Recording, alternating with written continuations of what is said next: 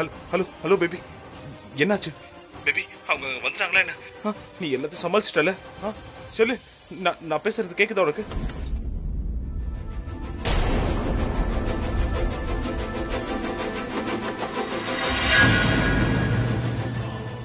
உனக்கு என்ன பைத்தியமா? இது hospital. Doctor Seema, doctor Seema. இப்ப யார் வந்தது?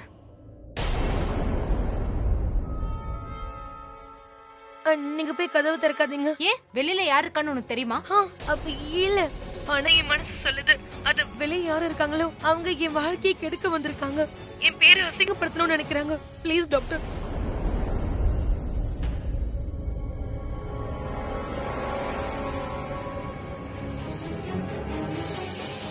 Doctor Seema,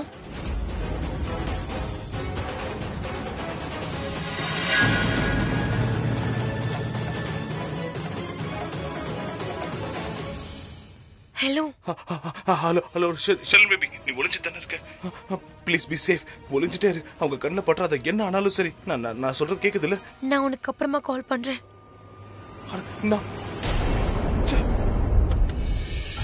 hi doctor. S, உங்களுக்கு என்ன வேணும்?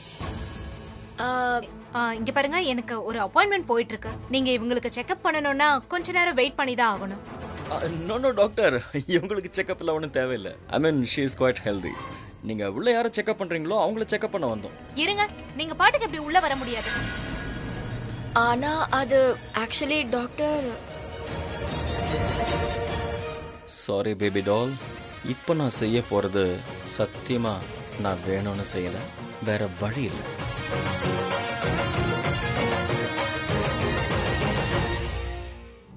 டாமட், ஷெர்லின் பேபி காலை கட் பண்ணிட்டா. அப்படின்னா கண்டிப்பா ஏதோ குழப்பம் இருக்கு. ஷெர்லின் பேபி 100% ஏதோ பெரிய ஒரு குழப்பத்துல மாட்டிக்கிட்டு இருக்கா. அவளுக்கு உதவி செய்ய போட்டுமா? இல்ல, என்னால அப்படி செய்ய முடியாது.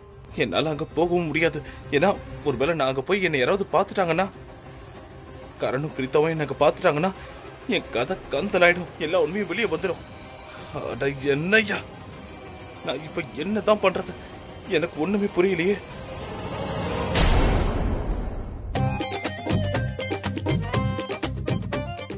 சிரிக்கிறான். இவன் மண்டக்குள்ள அப்படி என்னதான் ஓடிட்டு இருக்கு? டாக்டரே இப்படி சொல்லும்போது நாம இங்க இருந்து போய் தான் ஆகணும். குட், ஃபைனலி பிரச்சனையை புரிஞ்சுக்கிட்டீங்க. Please go. யா, ஆனா லெட்ஸ் கோ.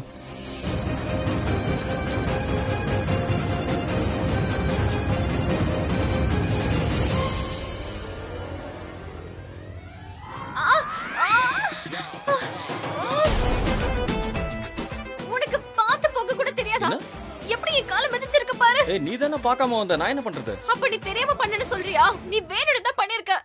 ஏய், நான் தான் அட்வான்ஸ்டா சாரி சொல்லிட்டேன்ல. நீ எப்ப சாரி சொன்ன? ஏய், சொன்னல டாக்டர், உங்க முன்னாடி தானே சொன்னேன். இல்லையே, நான் சாரி சொன்னதை கேட்கலையே. ஒன்னு சாரி எல்லாம் சொல்லல. இல்ல. சரி வா போலாம்.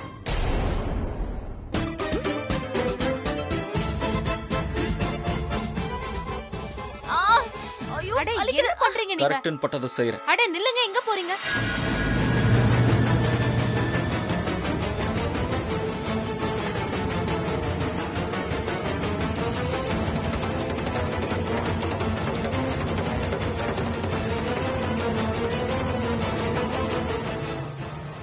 டாக்டர், நீங்க கொஞ்ச நேரத்துக்கு முன்னாடி உங்க கூட பேஷண்ட் இருக்காங்கன்னு சொன்னீங்க. ஆனா இங்க யாருமே இல்லையே. எங்க போனாங்க அவங்க?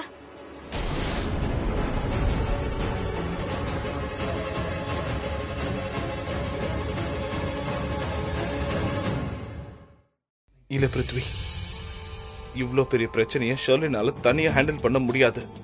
இத நீ தான் செஞ்சாகணும். ஏன்னா ஒருவேளை ஷெர்லின் முகத்தரை கிழிஞ்சிருச்சுன்னா கூடவே உன் முகத்தரையும் கிழிஞ்சிரும்ன்றத மறந்துடாத. உன் கதை கந்தலாயிடும். அதோட சிச்சுவேஷன் அவுட் ஆஃப் கண்ட்ரோல் ஆகிறதுக்கு முன்னாடி நீ இந்த சிச்சுவேஷனை என்ன ஆனாலும் சரி நீ கண்ட்ரோல் பண்ணியே ஆகணும். அதுவும் கரணும் பிரீத்தாவும் அங்க போய் சேர்றதுக்கு முன்னாடி.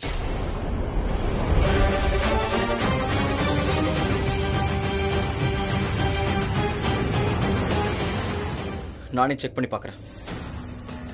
அட என்ன பண்றீங்க நீங்க? நீங்க பாட்டுக்கு உள்ள நுழைஞ்சு டிடெக்டிவ் மாதிரி சர்ச் பண்ண ஆரம்பிச்சிட்டீங்க. இது ஹாஸ்பிடல். நீங்க பாட்டுக்கு இந்த மாதிரிலாம் பண்ண முடியாது. எப்படி ஹாஸ்பிடல்ல நடந்துக்கணும்னு உங்களுக்கு தெரியாது? Doctor relax. உங்களுக்கு நான் யாரும் தெரியலையா? ஆச்சரியமா இருக்கு, என்னால நம்பவே முடியல. இவன் தான் கரண்னு நிரூபிக்கிற வரைக்கும் அவன் விட மாட்டான். இப்போ இந்த பிரச்சனை எல்லாம் அவன் ஷர்லினை மறந்துடுவான். ஓ காட், இப்போ எல்லாருக்குமே இவனை பத்தி தெரியணும்னு அவசியம் இருக்கா என்ன? எங்க இவன் தான் அவ்வளவு பெரிய ஈகோவை தலையில தூக்கிட்டு சுத்திட்டு இருக்கானே. என்ன டாக்டர், இன்னுமா உங்களுக்கு அடையாளம் தெரியல? தெரியும். யாருக்கு தான் உங்களுக்கு தெரியாத? ஆனா இப்படி ஒரு டாக்டரோட கேபின்குள்ள நுழைறதெல்லாம் ரொம்ப தப்புங்க. நான் உங்களுக்கு உள்ள வரதுக்கு அனுமதி கொடுத்தனா? நான் பெர்மிஷன் வாங்கணும்னு நினைச்சேன், ஆனா நீங்க கொடுக்க மாட்டேங்கிறீங்க, அதனால உள்ள வந்துட்டேன். ஆமா, நான் உங்களுக்கு பெர்மிஷன் கொடுக்க விரும்பல, ஏன்னா நீங்க உள்ள வரத நான் விரும்பல. ஆனா உள்ள வந்து உங்க பேஷண்ட் யாருங்கறத நான் நேர்ல பார்க்கணும்னு ஆசைப்பட்டேன். தப்பா? ஓ மை காட், உங்களுக்கு நான் எந்த பாஷையில புரிய வைக்கிறதுன்னு தெரியல. இந்த மாதிரி உள்ள வரதுக்கெல்லாம் உங்களுக்கு அனுமதி இல்ல. ஓ காட், ப்ளீஸ் ப்ளீஸ் ப்ளீஸ், இந்த ஒரு முறை என்னை காப்பாத்துங்க. இனிமே எல்லாத்தையும் நானே பாத்துக்கிறேன். உங்களுக்கு கஷ்டப்படுத்த மாட்டேன். I promise you.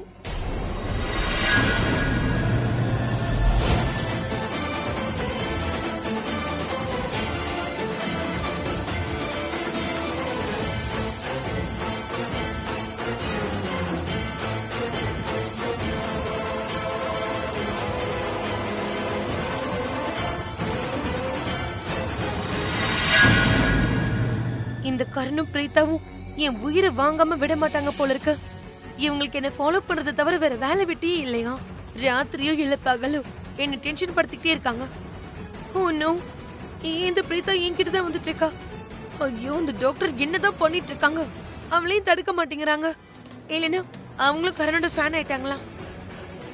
நான் இப்ப நகர்லன்னா நான் கண்டிப்பா மாட்டிப்பேன். ஐயோ, ஒருவேளை பிரீத்தா இந்த டோரை ஸ்லைட் பண்ணா அப்பவும் நான் மாட்டிப்பேன். ஐயோ, என்ன பண்றது?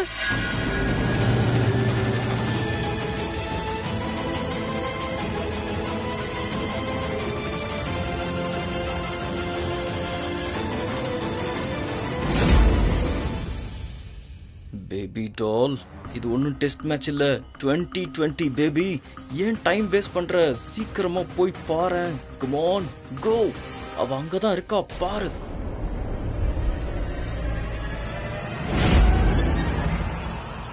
நில்லுங்க,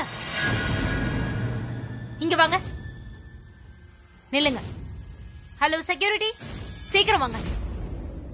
கரண், எங்க போறீங்க?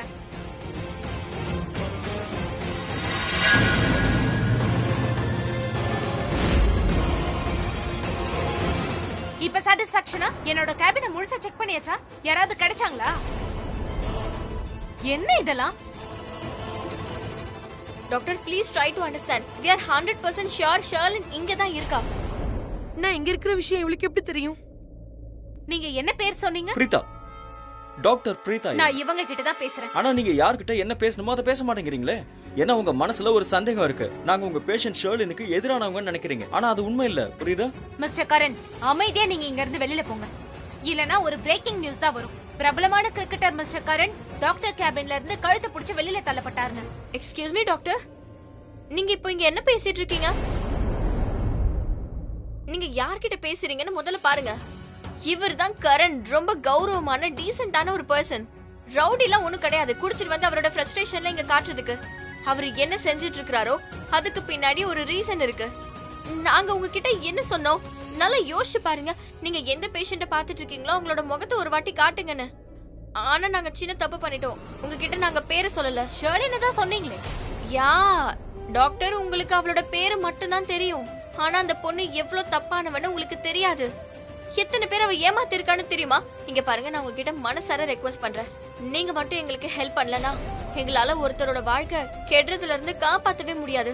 நீங்க ப்ளீஸ் நான் சொல்றதை கேளுங்க. அந்த பொண்ணு இருக்கால ஷர்லின், அவ ரொம்பவே புத்திசாலியானவ. ஆனா பார்க்கதான் ரொம்ப அப்பாவியா இருப்பா. அவளுக்கு என்கேஜ்மெண்ட் ஆயிடுச்சு, அதுவும் இவனோட அண்ணா ரிஷப் கூட தான். ஆனா அவ வேற ஒருத்தனோட குழந்தைக்கு அம்மாவாக போறா. இந்த உண்மையை அவ ரொம்ப நாளா மறைச்சிட்டு இருக்கா. ஏன்னா அவ ரிஷப் சார கல்யாணம் பண்ணிக்க ஆசைப்படுறா. அவ லவ் பண்ண பையனே இல்ல. இதெல்லாம் நல்லவா இருக்கு? நீங்களே கொஞ்சம் யோசிச்சு பாருங்க. இங்க பாருங்க டாக்டர், நீங்களே யோசிச்சு பாருங்க. என்னோட அண்ணன் ரொம்ப நல்ல ஒரு மனுஷன். எல்லாரையுமே நம்புவோம்.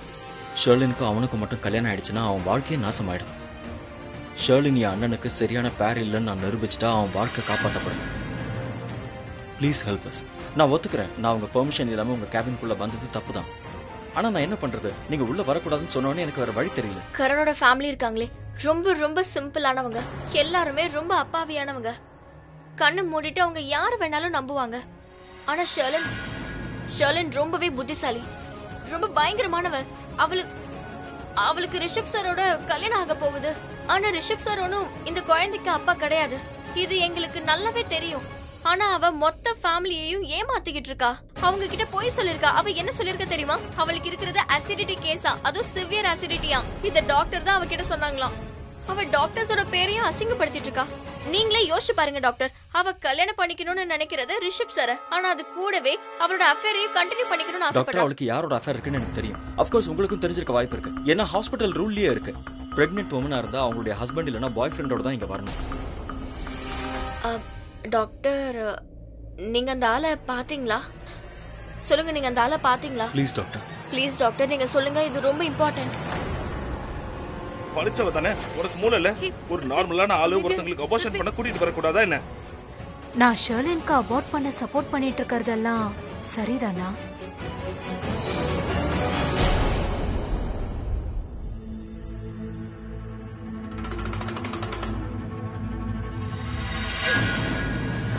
யோ, நீ என்ன பைத்தியமா? உனக்கு கண்ணு தெரியாதா? பார்த்து வர மாட்டா பயா. ஏய், ஒரு செகண்ட்.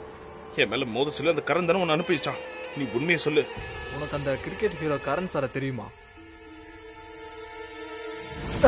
ஏச்சப்பா, இவனா பைத்தியமா? நீ என்ன சொன்ன?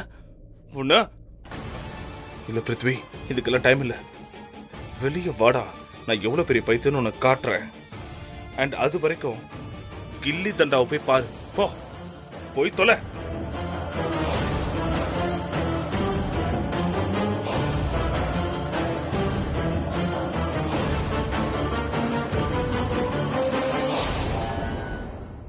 டாக்டர், ப்ளீஸ் நீங்க நான் சொல்றத கொஞ்சம் புரிஞ்சுக்க முயற்சி பண்ணுங்க. ரிஷப் நிஜமாவே ரொம்ப நல்ல நேர்மையான மனுஷன்.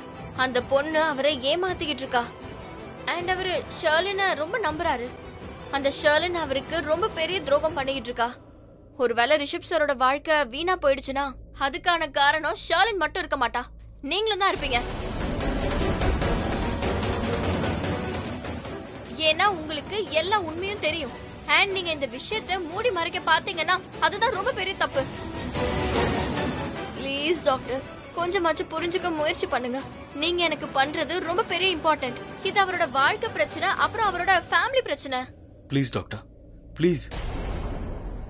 எனக்கு புரியுது. ஒரு பொண்ணுங்கிற முறையில நீங்க இன்னொரு பொண்ணுக்கு ஹெல்ப் பண்றது நமக்கு இதெல்லாம் எமோஷனல் டியூட்டி தான். ஆனா இந்த கேஸ்ல வேண்டாம். ஏன்னா நீங்க எந்த பொண்ணுக்கு உதவி செய்ய நினைக்கிறீங்களோ அவ ரொம்ப புத்திசாலி, ரொம்ப கிரிமினலும் கூட. இப்ப நீங்க சிம்பத்தி காட்ட வேண்டியது அந்த பொண்ணுக்கு இல்ல. எந்த பையனோட வாழ்க்கையை அவ கெடுக்கணும்னு நினைக்கிறாளோ அந்த பையனுக்கு தான் காட்டணும். பாவம், இதுல அவரோட தப்பு எதுவுமே இல்ல. ப்ளீஸ் டாக்டர், நீங்க அந்த பொண்ணோட கண்ணீரை சுத்தமா நம்பாதீங்க. ஏன்னா அவ முதல்ல கண்ணீரை வடிக்கிறா. அவ பண்றது எல்லாமே டிராமா. ஒரு பொண்ணுங்கிற முறையில அண்ட் இந்த நோபல் ப்ரொஃபஷன்ல இருக்கோங்கிற முறையில உங்களுக்கு இது ஒரு பெரிய கடமை தான். ஒருவேளை உங்க கண்ணு முன்னாடி இந்த மாதிரி ஏதாவது தப்பான விஷயம் நடந்துச்சுன்னா நீங்க தான் அதை தடுத்தாகணும். ப்ளீஸ் டாக்டர், நீங்க எங்களுக்கு ஹெல்ப் பண்ணுங்க. அப்பதான் அந்த துரோகி ஷர்லினோட உண்மையை எல்லாருக்குமே எங்களால தெரியப்படுத்த முடியும். ப்ளீஸ் ப்ளீஸ் டாக்டர், உண்மைக்கு துணையா இருங்க. எனக்கு நல்லா புரியுது இது உங்களோட ஹாஸ்பிடலோட பிரைவசி டேர்ம்ஸ்க்கு எதிரானதுன்னு. ஆனா ப்ளீஸ் எங்களை நம்புங்க டாக்டர். ப்ளீஸ் ஏதாவது சொல்லுங்க. உங்களுக்கு புரியுதுல, நீங்க எங்களுக்கு ஹெல்ப் பண்ண வேண்டியது ரொம்ப ரொம்ப இம்பார்ட்டன்ட். இது ஒருத்தரோட வாழ்க்கை பிரச்சனை. அந்த மாதிரி எதுவுமே இல்லைன்னா நாங்க இப்படி உங்ககிட்ட கெஞ்சிட்டு இருக்க மாட்டோம்.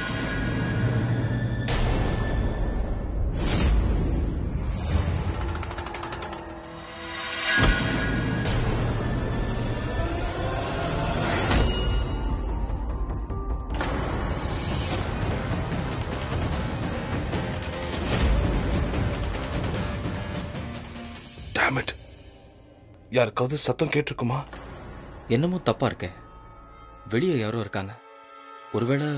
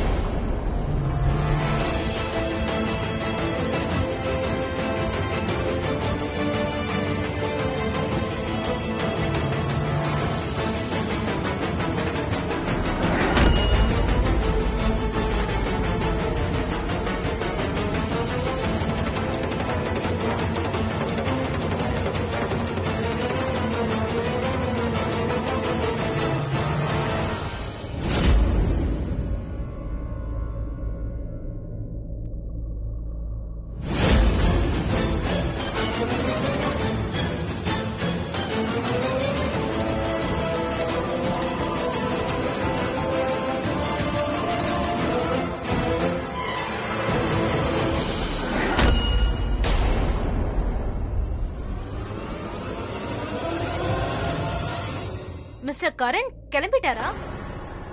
என்ன கரண் ஏன் திடீர்னு வெளியே போனா? ஓ நோ, ஒருவேளை அவன் பிருத்வியை பார்த்துட்டானா என்ன? இல்ல இல்ல, அப்படிலாம் இருக்காது. பிருத்வி ரொம்ப ஸ்மார்ட். கரணும் பிரீத்தாவும் ஹாஸ்பிட்டல் இருக்கிற விஷயம் அவனுக்கு தெரியும். அவன் ரொம்ப அலர்ட்டா இருப்பான். நீங்க அவனை விடுங்க. ஏதாவது போன் வந்திருக்கோம். நீங்க நான் சொல்றத கேளுங்க. நான் உங்ககிட்ட சொல்ல முயற்சி பண்றதுல ஒண்ணுதான். இங்க என்னெல்லாம் நடந்துட்டு இருக்கோ இது எல்லாத்துக்கும் நான் தான் காரணம்னு நான் நினைக்கிறேன். உங்களுக்கு நான் எடுத்து சொன்னா புரியும். இருங்க, உங்களுக்கு நான் எக்ஸ்பிளைன் பண்ணி சொல்றேன். ரிஷப் இருக்காங்கல்ல, அவங்க தான் கரனோட அண்ணா. அவங்களுக்கு தான் ஷர்லினோட கல்யாணம் நடக்க போகுது. அவரு கல்யாணம் பண்ணிக்கவே விரும்பல. அவரு டிசைட் பண்ணிருந்தாரு அவரோட வாழ்க்கை, அவரோட டைம் எல்லாமே அவரோட ஃபேமிலிக்காக மட்டும்தானு. அது அவர் யாருக்காகவும் டிவைட் பண்ணவே விரும்பல. ரொம்ப நல்ல மனுஷன். காலேஜ்ல இருந்தப்போ அவரோட அப்பாக்கு ஃபர்ஸ்ட் டைம் ஹார்ட் அட்டாக் வந்திருக்கு. அவ்வளவுதான், அப்பவே அவர் முடிவு பண்ணிட்டாரு. அவர் எல்லாத்தையும் விட்டுட்டு அவரோட வீடு, ஃபேமிலி, பிசினஸ் எல்லாத்தோட ரெஸ்பான்சிபிலிட்டியும் அவரே எடுத்துக்கணும்னு முடிவு பண்ணிட்டாரு. அவரோட அம்மா கல்யாணத்தை பத்தி பேசும்போதெல்லாம் அவரு ஏதாவது சொல்லி ரிஜெக்ட் பண்ணிட்டே இருந்தாரு. அவரால் அவரோட டைம் வேற யார் கூடயும் ஸ்பெண்ட் பண்ணவே முடியாது. அவர் வாழ்நாள் முழுக்க அவரோட குடும்பத்துக்காகவே வாழணும்னு நினைக்கிறாரு. அதனால அவரோட அம்மா என்கிட்ட சொன்னாங்க, நான் ரிஷப் சார் கிட்ட பேசி அவரை சம்மதிக்க வைக்கணும்னு சொன்னாங்க. சோ நான் ரிஷப் சார் கிட்ட போய் அவர்கிட்ட ரொம்ப கன்வின்ஸ் பண்ண, நீங்க இந்த கல்யாணத்துக்கு சம்மதிக்கணும்னு சொன்னேன். இந்த பொண்ணு இருக்கால ஷர்லின், அவ அவரோட குடும்பத்துக்கு நல்லவளா தெரிஞ்சா. அதோட நான் அவர்கிட்ட அவரு ஓகே சொன்னாருன்னா அவரோட ஃபேமிலி எவ்வளவு சந்தோஷப்படும்னு சொன்னேன். அவரோட ஃபேமிலி மெம்பர்ஸ் எல்லாம் எவ்வளவு ஆனந்தமா இருப்பாங்கன்னு சொன்னேன். அம்மா எவ்வளவு சந்தோஷப்படுவாங்க, வீட்டுல இருக்கவங்க எல்லாம் எவ்வளவு சந்தோஷப்படுவாங்கன்னு நான் சொன்னேன். அவரும் நான் சொன்னதுக்கு சம்மதிச்சு இந்த கல்யாணத்துக்கு ஓகே சொன்னாரு. ஆனா என்ன பொறுத்த வரைக்கும் நான் அவருக்கு கல்யாணத்துக்கு இல்ல அழிவு பாதைக்கு வழி காட்டிட்டு இருந்திருக்கேன். டாக்டர், என்னோட ஃபீலிங்ஸ் உங்களால புரிஞ்சுக்க முடியும்னு நினைக்கிறேன். இல்ல, நான் ரொம்ப உண்மையான மனசோட அவர் இந்த கல்யாணத்துக்கு சம்மதிக்க சொல்லி நான் சொல்லியிருந்தேன். ஆனா இந்த ஒரு முடிவு அவரோட வாழ்க்கைக்கு ஒரு தண்டனை போய் முடியும்னு நான் நினைக்கவே இல்ல. இப்போ நான் தான் தப்பு பண்ணேன். இத நான் தான் சரி பண்ணி ஆகணும். அண்ட் இது ஒண்ணு ஷர்லினோட முத கதை கிடையாது. நான் இதுக்கு முன்னாடியே ஷர்லின வேற ஒரு ஆளு கூட பாத்திருக்கேன். வேற வேற லொகேஷன்ஸ்லயும் நான் பாத்திருக்கேன். ஆனா என்னால அவளை பிடிக்க முடியல. என்னால அவளுக்கு எதிராக எந்த ஒரு ஆதாரத்தையும் கலெக்ட் பண்ண முடியல. அதான் நான் பேசாமலே இருந்துட்டேன். ஓ காட், இந்த பிரீதா பேச்சு டாக்டர் நம்புறாங்க போல இருக்கே. எல்லாத்தையும் நான் உங்ககிட்ட சொல்லிட்டேன். ரிஷப் கரனோட ஃபேமிலில ரொம்ப சிம்பிள். அவங்க கிட்ட நிறைய பணம் இருக்கு. ஆனா ஆட்டிடியூட்ல சுத்தமா இல்ல. பகட்டும் கிடையாது. அவங்க எல்லாரையும் ரொம்பவே நேசிப்பாங்க. உங்களுக்கு ஒரு விஷயம் தெரியுமா? நான் அவங்க பாட்டியோட ஒரு சின்ன பிசியோதெரபிஸ்ட். ஆனா இன்னைக்கு வரைக்கும் அவங்க குடும்பம் என்ன ஒரு பிசியோதெரபிஸ்டா பார்த்ததே கிடையாது. என்ன அவங்க ஃபேமிலில ஒருத்தரா தான் பாக்குறாங்க. ஆனா இன்னைக்கு என்னால அவங்களோட ஃபேமிலில இவ்ளோ பெரிய பிரச்சனை வரப்போகுது. டாக்டர், என்னால கண்டிப்பா தனி எதுவும் பண்ண முடியாது. எனக்கு உங்களோட ஹெல்ப் தேவை. நீங்க மட்டும் எனக்கு சப்போர்ட் பண்ணீங்கன்னா நாம அந்த ஷர்லினோட தப்ப எல்லாரும் முன்னாடியும் வெளிப்படுத்திடலாம். ப்ளீஸ் டாக்டர், நீங்க என்கிட்ட சொல்லுங்க, உங்களோட இந்த பேஷண்ட் யாரு, இங்க அவ எதுக்கு வந்திருக்கா? Please doctor.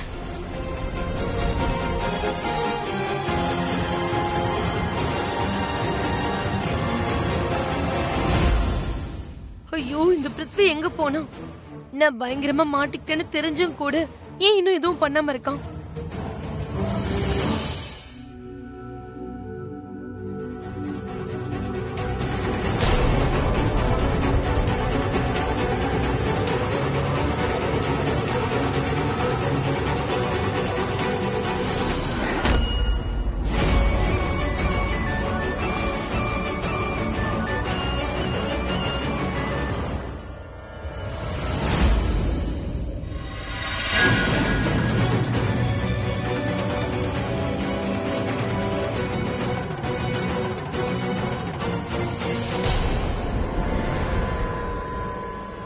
Thank God.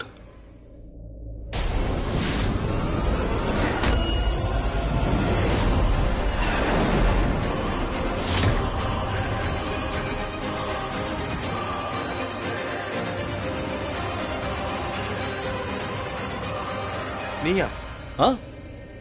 நானே தான். எனக்கு நம்பிக்கை இருந்தது. இன்னைக்கு உன்னை இந்த ஹாஸ்பிட்டல்ல கண்டிப்பா பாப்பேன். நீ ஷெர்லினோட தானே இங்க வந்த? வாட் வாட் வாட் என்ன அப்படி பாக்குற? நான் கேட்ட கேள்விக்கு மட்டும் பதில் சொல்ல. நீங்க ஷெர்லினுக்காக தானே வந்திருக்க? சொல்லு.